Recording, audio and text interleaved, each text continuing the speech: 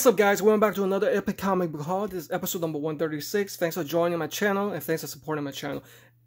Let's make sure you click on the subscribe button, guys, because these comic book hauls are hot. Alright, so we're going to get things started with half price books. These were all 25 cents. I mean, you throw it in the Mylar too, definitely must have. So I picked out some key issues, if I still remember what it is. That's Aquaman #1. Here's another Aquaman #1, right? Different volumes. And we have Aquaman #1, The New Wave. What's so special about this one, guys? DC Universe logo, of course. Super hard to find. Actually, this is my first time seeing Aquaman with a DC Universe logo. Here's number 23, with the first appearance of Deep Blue. Here's Aquaman number 26. Here's Aquaman number 5, Into the Deep. Too Deep. Here's Aquaman number 16 versus Justice League right there. And that's going to bring it into the half price books haul. Another DC Universe logo. In addition, this is the 700th issue, so it's definitely a celebration in itself. So I removed the price sticker carefully. Those annoying 25 cents price stickers are pain in the ass, but I had to do it because it's a DC Universe logo.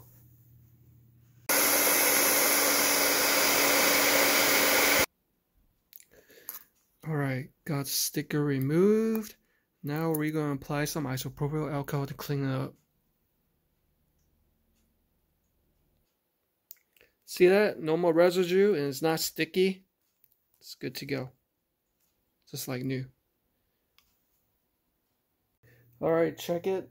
Now we are going to a comic book store that's located 50 minutes away. Definitely worth the drive. I think it's my third time there now. This is The Flash, Blackest Night #1. Jeff Johns. Awesome art too. That would look great on a glow-in-the-dark cover. We have Spider-Man City at War #4. This is a Gamerverse edition. And I think I grabbed a couple of these, trying to finish the series. So that's his costume in the video game, the PS4 video game, I think. And I'm sure these are lower print, by the way. Here's #2. Vault of Spiders #1, Spider-Geddon. War of Realms, Spider-Man and the Eagle of Realms? League of Realms. Spider-Man #2, the variant edition. Looks like he got shrunken down to Ant-Man, unless that's a giant. Alright, that's #3, another variant edition.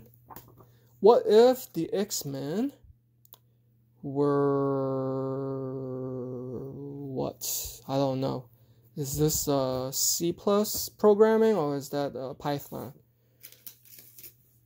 Doesn't look like Python, so probably C++, something like that. Ripley's Believe It or Not, True Ghost Story, 15 cents. How old is this comic, yo? For 15 cents cover? That's back in 1971. Wow, that's old. Raiders of the Lost Ark #1. Worlds Collide. This is the premium edition right here, see? The normal edition is acetate cover, I think. It's these stick-on things, stickers. Old Man Hawkeye #6 with Venom. Old Man Hawkeye #5. Got another Venom. This is a freaky looking Venom, isn't it? Looks like something from a nightmare. I mean, Venom is not that scary, but this one is like just crazy looking. War of Realms, Giant Man #1. Variant edition. Looks like featuring all his past. Wait, that's Ant-Man and these are Giant Man, and I don't know what's going on. Whoever ever can grow in size, I guess. That's why it's called that. This is the regular edition. That's the variant edition. I finally have my very first Major X comic, Rob Liefeld. This is definitely proportionate to his body. First time seeing Rob Liefeld art having proportionate body parts. That's the best footwork foot artwork I've ever seen Rob Liefeld do. So he's improving, guys. Wrath of the Spectre #1.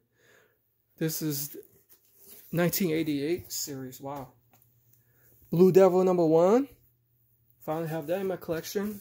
Just a low-key hum issue, you know, nothing too extravagant. Mystic Arcana Sister Grimm. That could be the first appearance.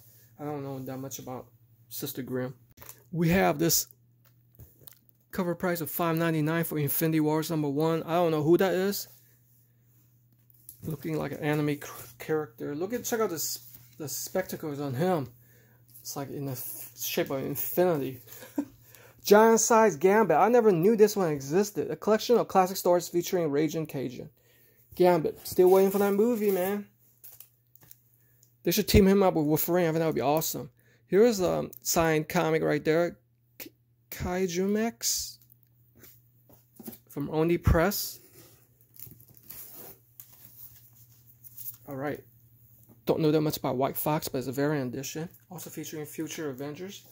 Got some Halo comics right there for the gamer lovers. That's a variant edition too. Heroes Return with Doomsday. I mean, I've seen Heroes Reborn, but not this Doctor Doom. And check this out. This one is in Spanish or Portuguese. Check it out. Wow. Number 37. I'm surprised he let me have it too. For 25 cents. In great condition too. This is a 1986. See that? Beautiful.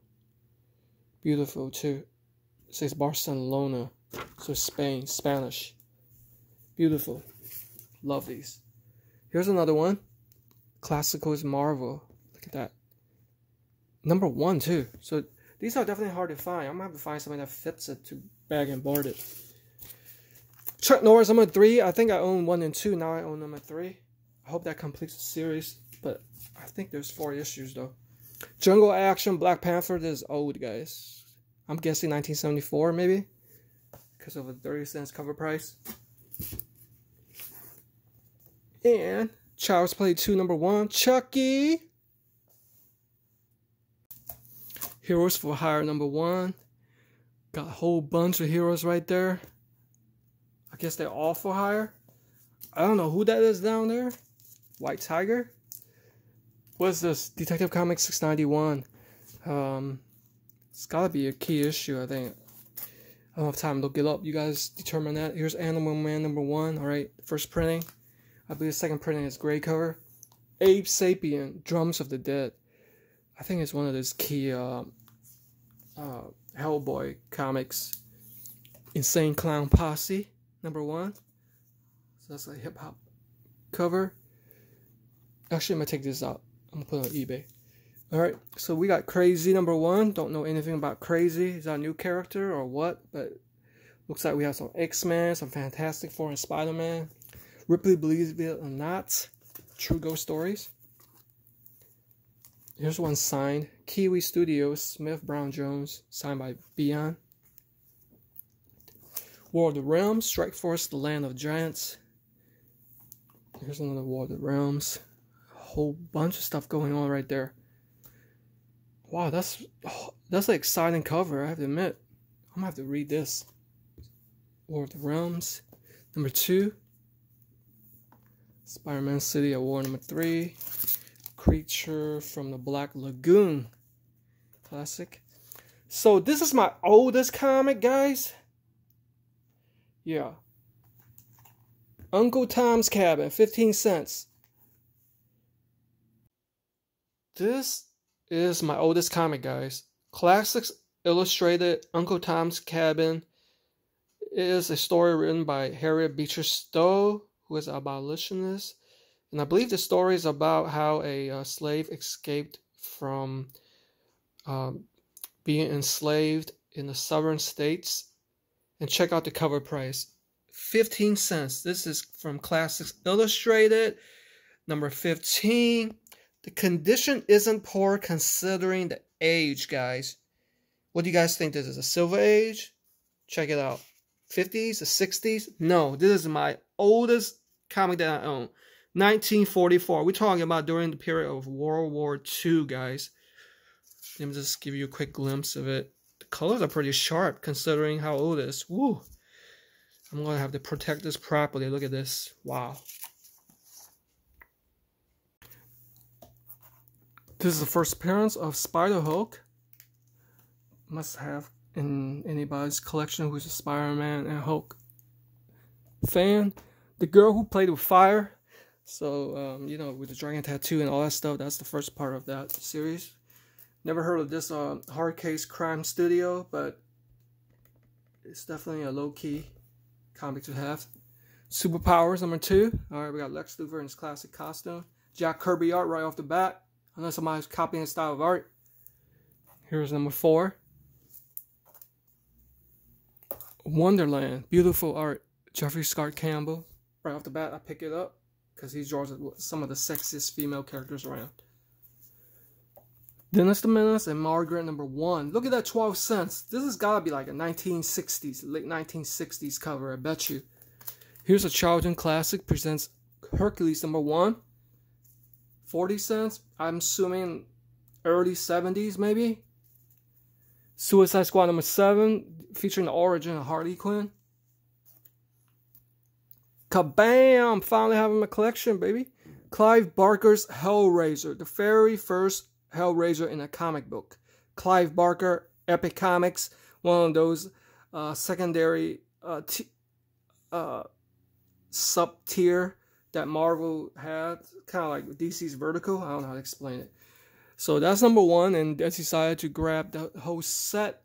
Actually, I think 1 through 10, something like that. These are thick trade paperbacks. Yeah, they didn't number it. Oh, actually, it's numbered on the side. So that's 4. That's just 5. Okay, this is gonna be a great read before I go to sleep. 6, 7, 8. Here's number 9.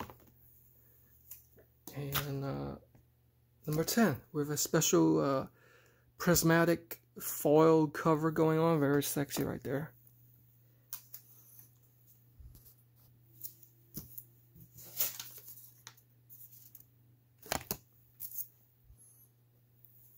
Oh man, I didn't know it was recording. Alright, so here is Infinity number 4. That is the Thing transformed by the Terrigen Mist. So this is a key issue. Supposedly, this might be an upcoming plot in the Marvel MCU. X-Factor number 15. This is where Angel has his wings amputated. The first partial team of Horsemen of the Apocalypse. This is one of the earliest Teen Titans comic I have. Volume 1, number 129, 15 cents. That's gotta be 1960s. Teen Titans. Yeah. Check out the DC logo. That is old school. New Mutants Annual number 1, featuring the first appearance of Lila Cheney. Alright, we're gonna get to the comics that I've never seen before, and I'm pretty sure you guys might never see before. POW, MIA, Missing in Action, Apple Comics, Vietnam Journal number 1. Never seen that before, never heard about it. The Field Jacket. This one is hot.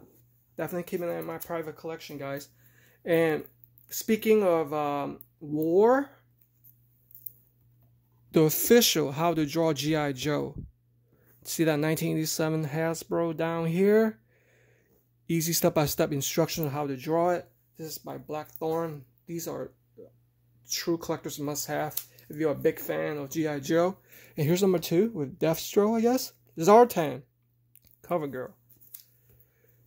This is Deathstroke. Number 3. In the G.I. Joe in 3D annual. The art looks so static, you know? Yeah, so maybe that's how they drew it back then. Spider-Man Power Pack. This is one of these giveaways. Hard to find. From the National Education Institute. Here is Black Panther number 11 from the first series from 1978. This features the first appearance of Kibber the Cruel. I guess the one with the axe, I guess. Here is finally having my collection, guys.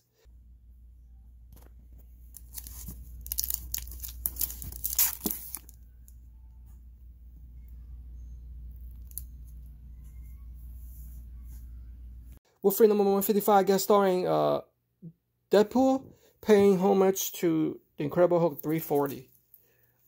Of course, I'd rather have the Incredible Hulk 340, which I used to have, but a comic book store chipped me from it. Oh well, I didn't know better when I was a kid. Legacy of Kane Soul Reaver.